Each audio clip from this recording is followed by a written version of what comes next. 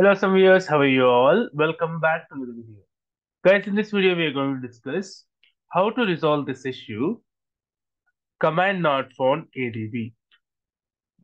Even though if you have installed properly Android, everything we have installed, but still we are not able to find the ADB. How to resolve this?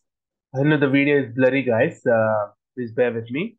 For this, just type brew install Android hyphen platform tools.